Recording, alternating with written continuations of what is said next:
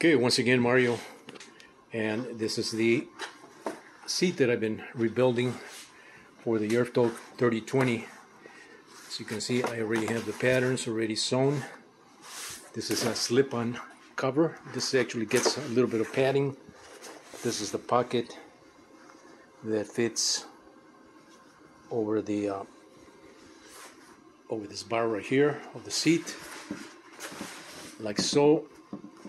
And with the padding and this hard back here, it provides a little bit of cushion as a backrest. So that goes there. All these pieces that you see here are assembled with the base, which is a plywood base, 3/4 inch plywood base. That's what this pattern is for. I don't have the base just yet. I have to get the wood and cut it and shape it a little bit on the corners here, just run off the corners. And then put the padding, the foam padding, and this is going to go on top. Once that's on top, it gets stapled underneath, to provide the seat. Likewise with these armrests, they're already done. As you can see, they're kind of egg shaped, and these get also filled with the foam padding that I took out from the original one, and that gets also attached with staples underneath the wooden base. So these become sort of like flaps, flap type armrests. Same thing with this. This gets a staple from underneath the seat, so that the base sits on top of this flap here. Once, of course, this is filled with a little bit of foam cushion.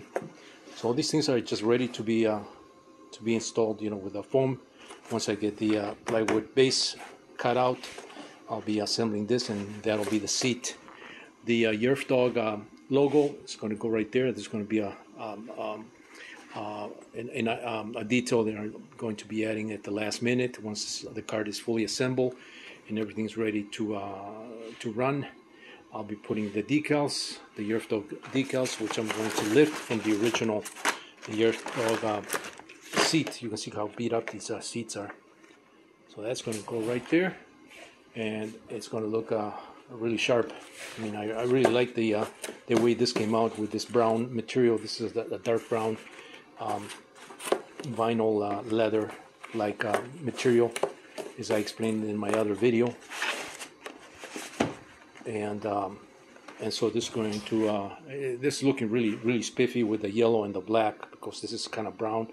If you mix yellow and black, color wise, you get a brown. So that was my thought, when I selected this material, that it's got a little bit of black and a little bit of yellow, which turns into brown basically. So that's why I selected this.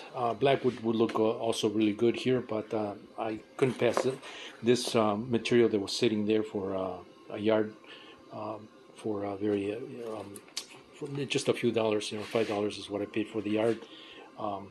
Typically, this material goes anywhere from $13 on up per yard. I've seen stuff that even goes much higher than that, $25, $30 per yard. If you buy vinyl leather like material. Some of it is a little bit thicker than this material. This doesn't require to be really thick. This material is the same one as on the Yerf dog, the same material that they use on the Yerf dog. You can see that kind of gauze backing that this vinyl material has. This material also has that gauze-like backing. So it's the same material, except that this one is has gotten stiff over time, through exposure to the sun, which will probably happen on this thing too if this is kept in the sun. I don't plan on keeping this in the sun. I plan on keeping this under a roof. I want to take care of this car because this. The way I'm putting this together is for personal use and not for resale. If I decide to sell this car at a later time, it'll be much later. But I'm planning on keeping these cars. I'll be doing the same thing to the other car. The other car is a dual seater. That one will get those seats right there, which I've shown in other videos. Those are ready to go on that other car. I cover as much as I could to make it look like the other one. This is the one that I finished with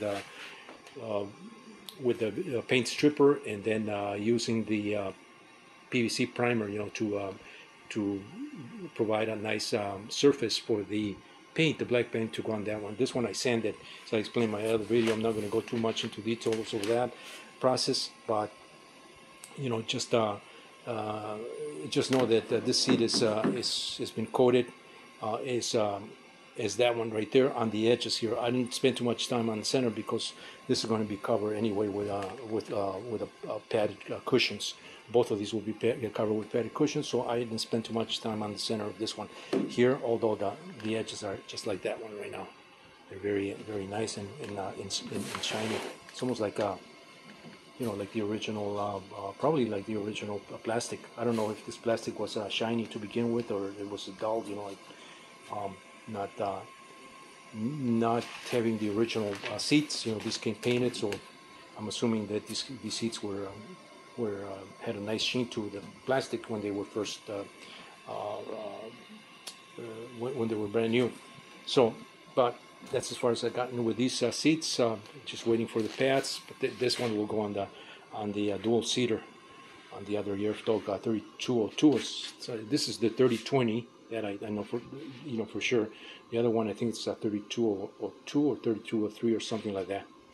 So this is where I'm at with this. The next video will be this already mounted on the seat and ready to go. Stay tuned for more.